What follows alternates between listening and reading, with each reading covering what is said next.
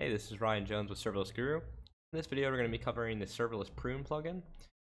In this series, we've been covering the plugins that the serverless framework relies on. They've been created by the open source community and kind of contributed to the serverless framework's growth and popularity. So these plugins are super useful, and we've already gone through a couple of them so far. This one allows you to reap unused versions of deployed functions from AWS. What that basically means is that every time that you do a deployment of a Lambda function through the serverless framework, it updates a version number. And so the first one is 1, the second one is 2, 3, 4, 100, 102, so on and so on. And it just keeps going, right? And so it can kind of get unwieldy and out of control. And so what we want to do is we want to actually remove some of those. And so to do that, we can go ahead and create a new serverless project. We'll install everything that we need. We'll make like 2 or 3 actual deployments and update the version number and check that in the console. And then we'll go through and we'll prune it. So let's go ahead and jump into our terminal, and we'll do sls create --template aws-node.js --path, and we're going to call this Serverless Prune Plugin. So I am lazy, so I'm just going to copy the name. Then we're going to cd into Serverless Prune Plugin, and we're going to run npm init-y. Then we're going to open this in Atom. Inside of Atom, we're going to go inside of our package.json. We're going to update this to say temp. This is strictly because that when you download a dependency and your package.json has the same name, it will throw errors, as we've seen in multiple videos now in this plugin course. So let's go ahead and npm install, and we're going to install the Prune plugin. So now that we have this installed, we can jump over to the serverless file. We're going to take out all of this boilerplate as we've done in previous projects.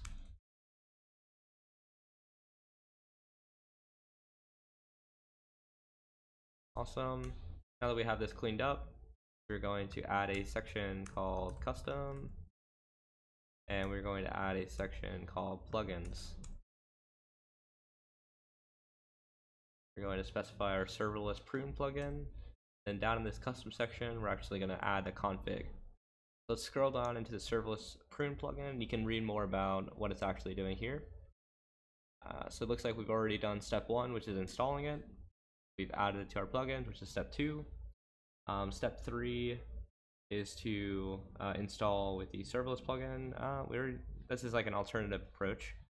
We already installed it with npm, so we don't need to actually do this. So in the project root, we can actually run sls prune-in. So to do that, first we have to create a couple of versions. So let's go ahead and do our first deployment of this. If you type sls deploy-b, it will start the deployment. As you notice, we don't have any actual custom section here. We've already defined our plugins, but really all we're doing is we're deploying this Lambda part. So we're going to deploy this a couple of times. The first one is version 1, then 2, and so on. So we'll make a couple of deployments. We can update the code just by making a small little comment. Each time that we update the code, it'll actually create a new version. And from there, after we have a couple of versions, we can then use the plugin to remove them.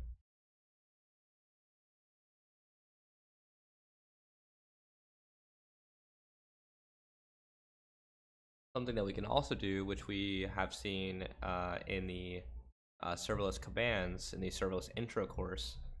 If you actually went to serverlessguru.com, went to all courses, inside this serverless introduction, there's actually it goes over things like dynamic variables, serverless commands. Inside of the serverless commands, it goes over how to actually deploy using the specific command for deploying a function, which is what we're doing. So we can look this up, go to serverless, the function deploy.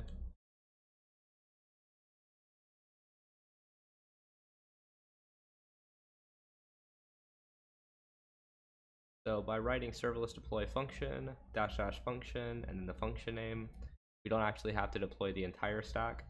And we can just skip over that and deploy the specific function itself. This is great because it's a lot faster, and this will give us a lot of versions. So now that this is deployed, we can switch over to the CloudFormation console, make sure that everything looks okay.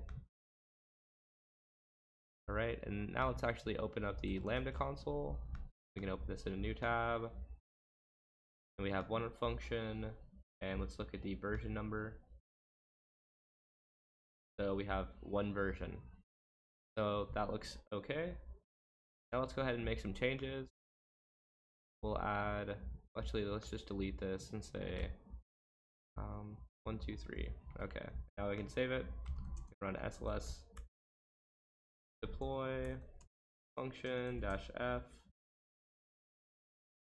Let's make sure that lines up. Serverless deploy function -f is the shorthand, and we can specify our function name, which in our case should be hello. We can grab that there, and we'll give it a -v.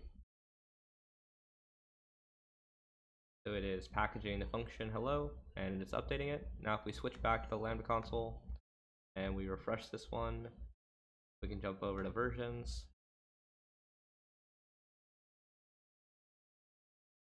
Like it did not update our version properly. Get out of this and come back in and see what's going on. Out of the code it is changed, but the version number has not updated.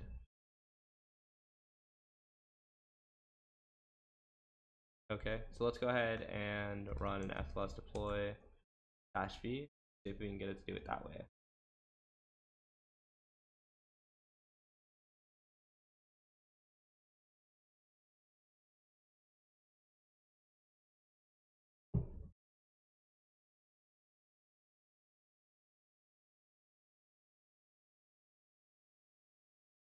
As you can see, it takes a lot longer to actually run a Sls deploy, but as you can see up here, AWS Lambda version, this is what we were missing when we were just doing the function update.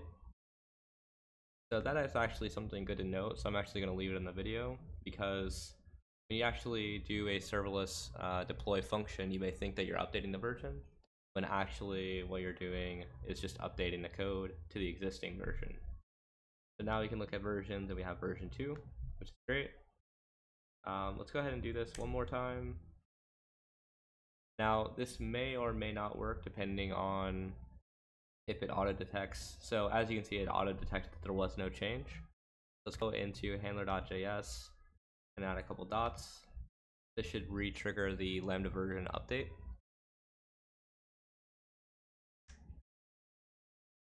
But as you can see, the last deployment, which was here, it basically checks your files and sees if there's an update or not, and if there isn't, it doesn't do anything and it skips it. If there is, then it actually goes through and runs the update, which is something good to note if in case you're wondering why something's not working. Potentially you never saved it and it's still looking at the old version. That's why it's not deploying. Okay, so now that this is ready to go, let's switch over to the serverless hello function, and we can see that there's 3 versions. Cool. So I think this is a good enough use case to actually see this plugin in action. So let's switch back to the serverless plugin repository, and we can run Sls Prune -in, and it says this will delete all but the most recent versions of each function deployed. So if you had 5 functions inside of your serverless.yaml, we only have 1, but if you had 5, it would go through and prune all of those. And this is basically saying, basically this is the number to keep. So if you want to keep 1, then it'll keep 1. If you want to keep 2, it'll keep 2, all the way up to whichever one you want. So what we're gonna do, we could run this command up here, but let's go ahead and see both. So let's run this top one, and we'll say to keep 2 of them.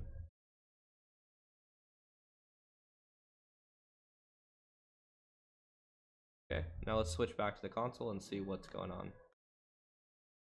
Instead of Lambda, if we switch back to qualifiers, we have 3 and 2. So what it did is it deleted 1 because we said we wanted to keep 2 of the latest ones. So one more thing that we can do is we can say back to the plugin. Let's specify based on our function. So we can delete this here. Ours is called hello, and we can take out this number of versions to keep and leave it at 1. So now what should happen is inside the Lambda console, after we deploy this, it should only have this version 3 left, and it shouldn't have 2. Because we're basically saying keep the latest one, and we're saying on the function hello. Cool, and it's very quick. So now if we refresh, the qualifiers and versions, we only have 1 version there, so this is great. As you actually grow your projects, this number, this versions, why they say it can get out of control, because imagine that you're working on something all day and you're actually deploying something and you want to see it live and running. You end up creating this really big chain of versions where you have 150 different versions or more, and it can kind of get unwieldy. So this allows you to clean it up really quickly. Let's see if there's any other options that we can look at. So you can also specify region and stage, and you can do automatic pruning. So looks like this plugin can also be configured to run automatically following a deployment. Configuration of automatic pruning is within the custom property. Okay, so let's go ahead and add this. And so we're setting it to true, and the number of versions to keep must be specified. So let's actually add this, and let's set it to 1, and then see if it will actually keep it. So what we're going to do is we're going to make a change to the code.